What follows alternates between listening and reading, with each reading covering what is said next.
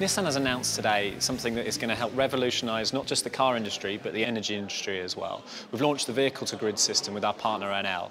Now that will allow us to put in place a system to take energy out of your car and put it back into your home or put it back into the grid as well, to help customers themselves earn actual money up to perhaps over £600 a year from this system. Now we're launching a 100-unit pilot together with the national grid in the UK. The Nissan LEAF has energy to deliver up to 2 days of full energy for a house. If you put in everyone in the UK driving an electric car, essentially we could start turning off an entire coal-burning fuel station. It's that sort of scale of energy that is stored on a daily basis if you had everyone running around in an electric vehicle.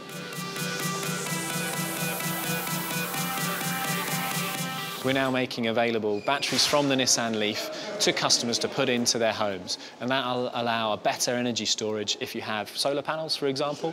It'll allow you to charge up your car from your solar panel in your house, so you don't have to use any energy from the grid. So for example, if at a high energy cost time you come home 5 o'clock, you put your kettle on, you could use energy from this storage system rather than from the national grid at a lower cost to yourself. Essentially what this does is it puts the customer in control of their energy management. Nissan is trying to do what it did with the car industry.